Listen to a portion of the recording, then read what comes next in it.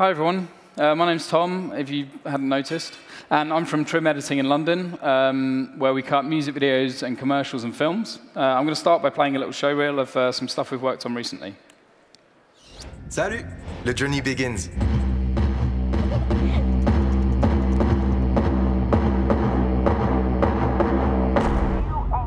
I always felt borderless. Today, I feel like I belong everywhere.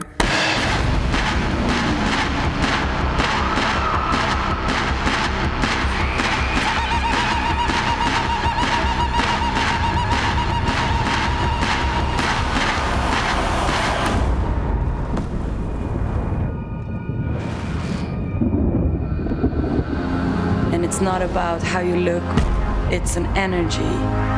It got no borders. It's really beautiful.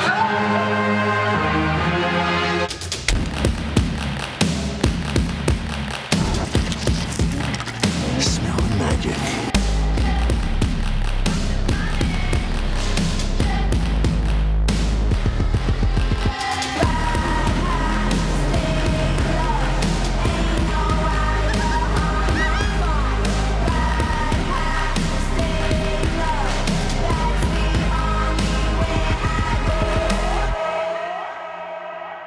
It's a much more fun life to be an open person. Thank you. So there's a few of the bits we've been working on over the last year or so. What I want to do today is talk to you a bit about music video and a bit about commercials. We're going to start with music video, and we're going to take a look at this Ed Sheeran video that I cut, Castle on the Hill. It's done really well on YouTube. It's had a few 100,000 views, and it's gone down quite well. So that's a little bit of the final video. Let's jump across into Final Cut, though, and look at how we put some of it together. So I'm going to start with organization. I've got my stuff organized here, and I'm going to jump in and show you how I begin to break all my stuff down. I've got all my scenes. First thing I do, though, is I go through and I use rejects to start getting rid of all the sort of crap footage that I don't ever want to see again. So, for example, we've got all this red stuff at the front here. This is everything before action, everything after cut. So, and then when I come down here and I'll just skim through very quickly, and I'll put an out point and reject. And when the shot dies, I'm going to do an in point and reject. And then I can just come up here and I can hide those bits, so I don't ever have to see that stuff again. And if my assistant's gone through and done that and I don't trust them too much, I can jump back and I can really easily see, without matching back, which bits they've rejected for me. Next stage of the process is going through and selecting it. So I've got my different scenes here broken down. And for example, let's start on this stock racing scene. All these little green sections here, these are the favorited portions of the clips. That's what I'm using to select the bits I like in the clips. And this is when I'll go through in much finer detail. I'll be going through using in and outs with J, K, and L. And as you can see, I don't really have to stop and start chucking stuff into timelines. I can just go in, out, F the favorite. I can extend that favorite. And then I can just view all those favorites and let them play back. One thing I really like about this is that I'm not having to deal with string out timelines. I'm not having to deal with select timelines. And I can just, once I'm viewing my favorites, I can click through all these different scenes, and these are all my favorite portions from those scenes. Or I can click a few different ones and see the favorites for those few selected bits. One really good thing here is that when I'm working away and a director says, oh, I'm sure there was a little bit before here that you've missed that I really liked, rather than having to sort of match back and find other sequences, I can just jump back here and see the boundaries of the bits that I haven't selected. And then if I wanted, or this bit here, the director wants to put this in, I can favorite that, and then that's there right in context. So with a music video like this, there's a lot of sync, so I've got all these sync takes down here. Now, it wasn't a multi-camera shoot, because there's only obviously one Ed Sheeran, as my niece would say. So what we've got here is I've got all these different angles, but I still sync them up in a multicam, because obviously they sync, because he's singing the track, or he should be. Let's open this up. So I've got all my angles there synced up. You can see they're really nicely stacked. And if we have a look here, you can see those are all the takes stacked up really nicely. If I want to add a new angle, it's really simple. I can use I could be using waveforms or timecode to be syncing it up, but on this one it was shot on film, so I'm just having to do it manually. So we go Add Angle, I'll select the angle, and then I've got a shot up here I can write in, then we can play it back. Brother and his friends. And we'll just see if it's in sync. Tasted So knock that back a little bit. So once I feel that's in sync, I might want to rename it, car close-up, close-up 1. And then I might want to just reorder it in the multicam, so I can pick this up and move it up so it fits with the other things. And that's just reordering the stack. And I can do this at any time, so if they've gone out and shot more angles, or I've discovered a new angle we want to put in, I can go into the multicam, put that in, resync it, color correct it, and do all that kind of stuff, and it's going to ripple through to all my sequences. So the next thing I do is I treat all these clips like, I sort of treat them like they're just single clips rather than multicam clips, because I want to see every angle and really check that and be able to say to the director that I've been through and looked at all the performance one by one. So I go through and I build up this timeline, and let's have a look at the final timeline here. And then what I get is this bed of performance underneath. And even though I know I'm not going to be using performance all the way throughout, it's really useful to go through and just build up that bed of performance. So I always know I've got great stuff. If I want to move a scene around, it's always there. And then let's just open up the Multicam Viewer here. So you can see all the angles there, which is really handy if I want a quick reference for what other stuff I might have. And even if I'm looking at the narrative footage above, I can skim across here. I'm skimming across the narrative scenes, but I can see the shots below within the multicam. So that's really handy. And then where the multicam really comes into play for me is that once I'm in the edit process, deep in cutting, like a week or 2 weeks in, and I'm at a section like this, I might feel like we want to change this shot out. We want to change this shot of Ed for something else. He doesn't like it. The director doesn't like it. And then with the shortcut, I'll just fire through the angles like this. Do I like that one? And then I can see it in context. I'm not having to go off to a sequence where I've stacked everything up in sync or going to a bin or anything like that, or having these pancake timelines. I can just flick through and see those angles in context with the shots before and after. So that's really useful. So next thing I want to talk about is how I deal with the narrative. You might have noticed that I've got these blocks of narrative above. Now, what you might not have noticed is they're all in their own connected storylines. And what that means is they become these little blocks of narrative and these little contained stories. And that means that if I pick this up and I want to move this scene around, I can just move the whole scene around. And I've got that great bit of performance below. I know I've always got that there. But also, it means that if I want to reorder stuff, because they work like little magnetic timelines, so if we come in here, if I want to reorder some shots in here, I could pick this up and move it across. And if I wanted to extend it, I can extend it like that, and it's just affecting that little narrative block that I've been working on. So for example here, that flash there, I always want that to be on that big bit of the chorus coming in. So we've got that musical beat there. And because this is a separate little kind of storyline sort of block, I can be adjusting and moving the bits before, and it's not going to knock that stuff out of sync, and that just sort of lives as its own self-contained thing. And then the last thing I just want to talk about very quickly on here is sound design and sound. Now, usually on a music video, the artist isn't really up for you fucking about with their track for obvious reasons. So we've just got a little bit of sound design up the front here. Let's turn this up. And that was just to give a sense that it's sort of the director pretending he's a feature film director for about 20 seconds before the film starts. So we've just got that atmosphere built there. What he wanted to do, though, is he wanted to create a sense that there's we wanted to put some kind of tone underneath it, but we didn't want it to be another music track, obviously. That also doesn't go down well with big label artists. So what we did was we took a bit of the actual track, this bit in the middle here. Let me just grab that. I'm just going to connect that down there. Let's get some waveforms up so you can see what's going on. And then we slowed it right down. I'm just going to solo this as well so you can just hear that track. So then we slowed it right down. Make it a bit longer. And then what I did, I wanted this last note to really ring out. So I'm going to blade the speed here.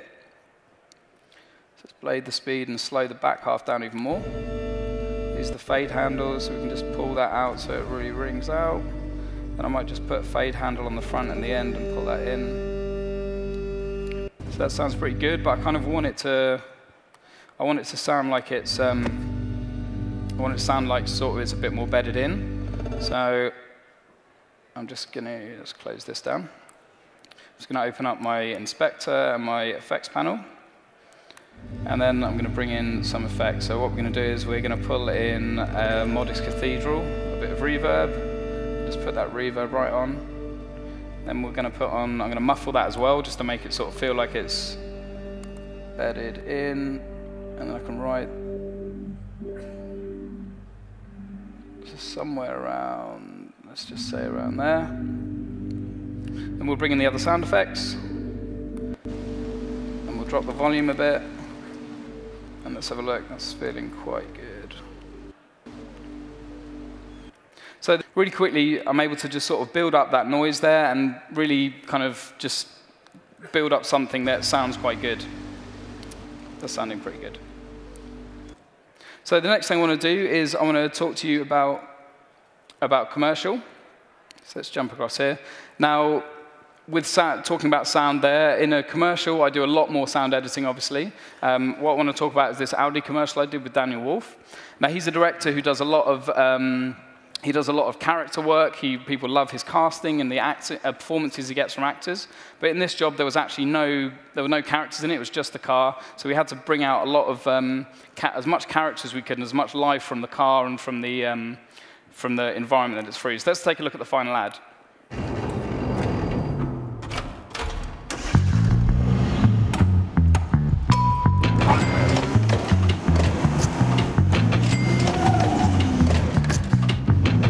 Perfumery, stationery, and leather goods, with haberdashery, kitchenware, and food going up.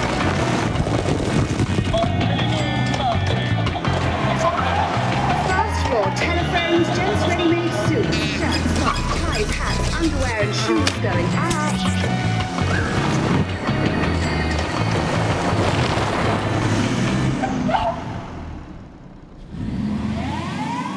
Material, soft furnishings, restaurant and teas going down.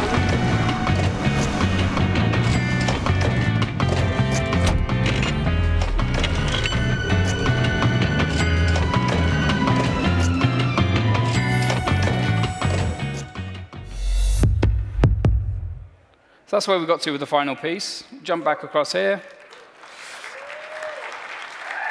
And I'm just going to open up the Audi project for you. Just give me 2 secs. So what we did on this one, we actually did a lot of work with sound design to just get that character across. That was the thing we used to build up that character and build up the space. So let me just open this up, and I'll give you my final timeline. There we go. So there's my final timeline.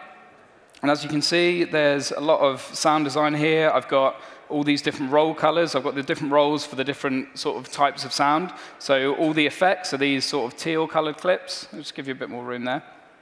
These teal colored clips. I've got the Audi engine noises. These are all the orange ones. And the Audi tire noises. Those are all the pink ones. So straight away, you can see what the different parts of my timeline are. And it's really easy for me to differentiate those different elements. And then all of that roll information, that will go out to sound mixing. If it's rolls in the picture, it can go out to VFX, and we can use it at all places, all sort of parts of the process. What I love as well is I can take those rolls and I can organize my timeline into lanes like this. So if I want to have those rolls pulled out, I can sort of organize it like that. I can then also begin to swap the timeline around. If I want the music at the bottom and I want to move the effects to the top, I can do that. Right now, we'll chuck the effects to the bottom. Let's go music at the top. And also, if I don't want to just if I'm happy for everything to be sat as it is, but I just want to organize one role, I can pull out my effects into their own role, and then beyond that, I can pull out the sub-roles. So that's like the effects, the atmos, and the sound design. These are all pulled out into their own little sub-roles, and I can even juggle those around. So I can get really granular with the organization. Let's just jump back out here.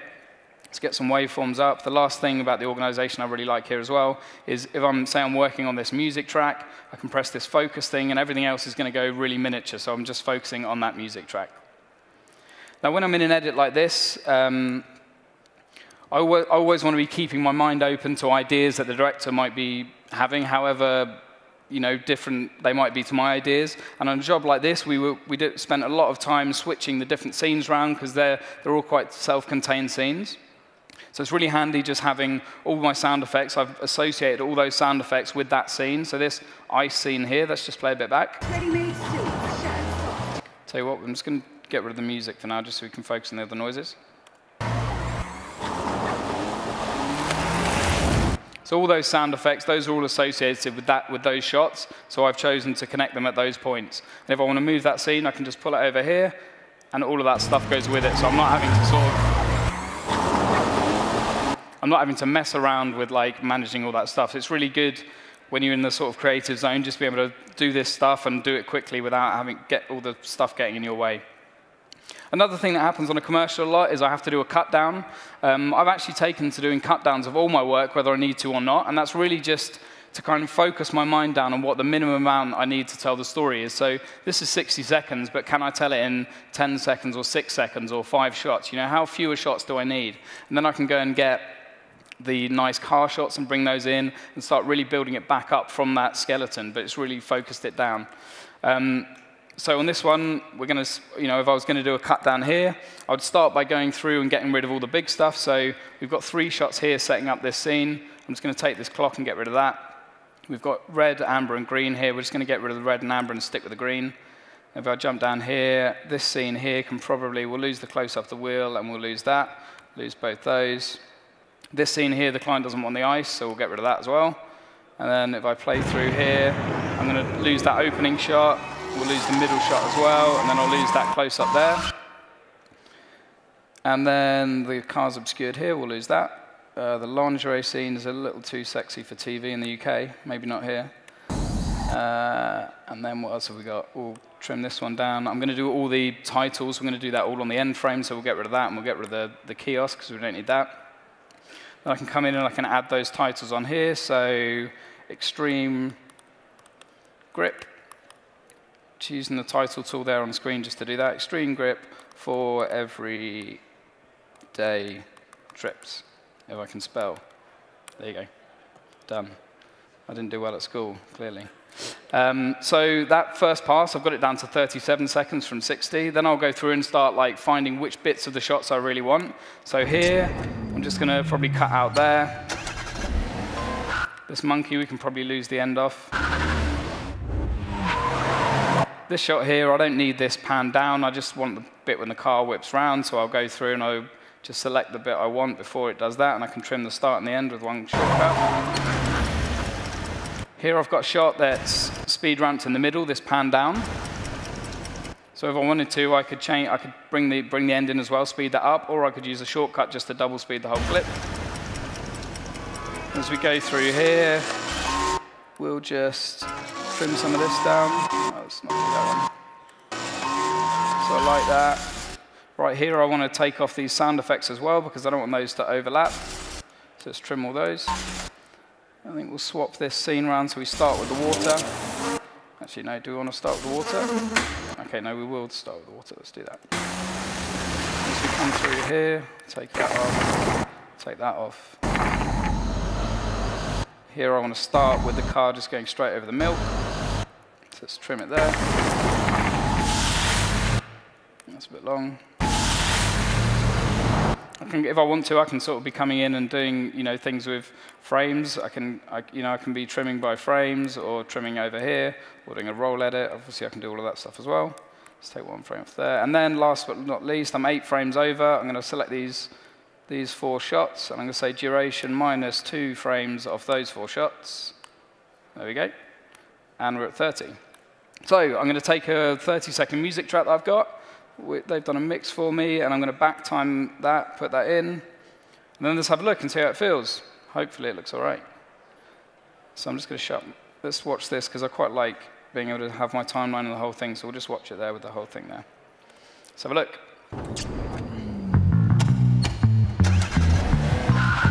Ground floor perfumery, stationery, and leather goods, wigs and haberdashery, kitchenware and food going up.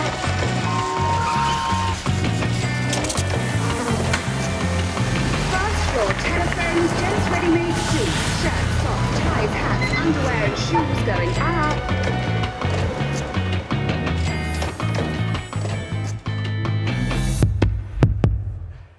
Okay, it still needs work.